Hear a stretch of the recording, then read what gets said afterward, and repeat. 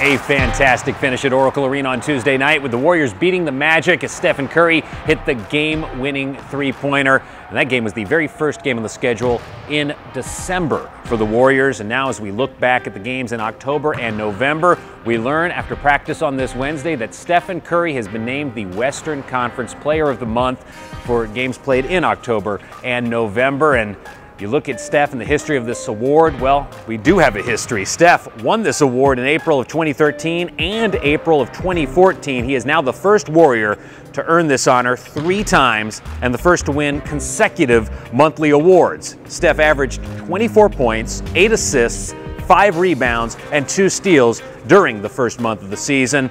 And 15-2 is the Warriors' record heading into Thursday's game at Oracle Arena against the New Orleans Pelicans.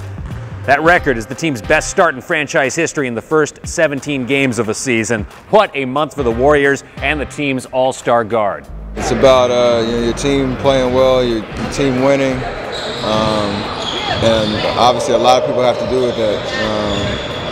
When you're 15-2 and you're having your franchise best starts and things like that, the mood around the team is really high, and you hope that people be acknowledged along the way. So,